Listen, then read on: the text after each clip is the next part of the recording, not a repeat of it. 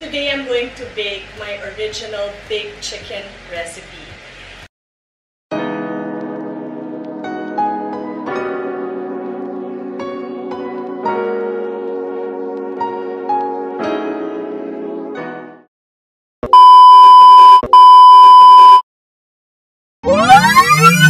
We need 1 whole chicken, our Doña Elena, 2 tablespoons of pepper, okay, but for me, I used to buy this in the States for this chicken. It's the garlic and pepper seasoning, and 1 can of mushroom soup, the one in the can, okay? That's it. 1 tablespoon of rock salt. We're massaging it as we put it. Massage. Let us not forget the inside part. Then, like what I said, 2 tablespoons of garlic pepper seasoning or pepper if you don't have garlic pepper seasoning. Just pepper. How we love pepper. Okay, we're just going to spread this a bit.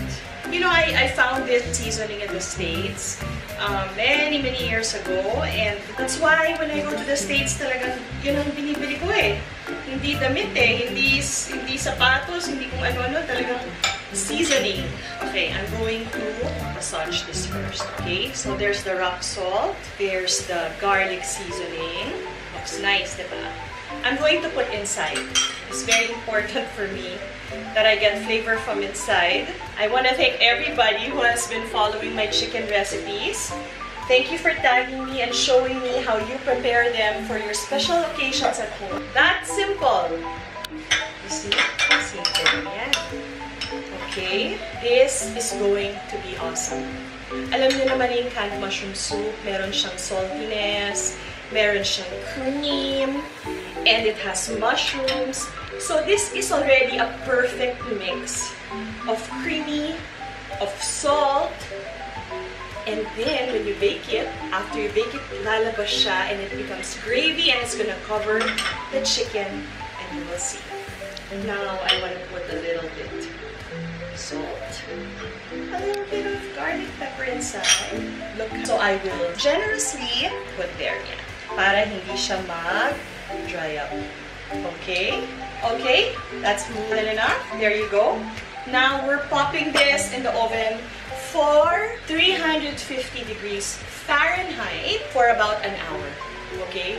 So we're popping this in the oven for an hour or an hour and a half at 350 degrees Fahrenheit. Okay? So after 13 minutes, remember we breast up a while ago. Now we made it baliktad na. Yan, lumalabas na rin yung kanyang sauce. And we have another 30 minutes to go. We have already made it. We're only halfway through, okay? I'm going to add again pumas olive oil, Doña Elena. Kasi ayoko masunog. I want it to be moist, okay? I want the chicken to be moist. Alright. Okay, we're gonna put it back in for another 30 to 45 minutes. Look at, okay, slowly. Look at this Kuya Hero. It's bubbling. And if you notice, you see that the mushroom soup that we put, remember, inside, it became the gravy of the baked chickens.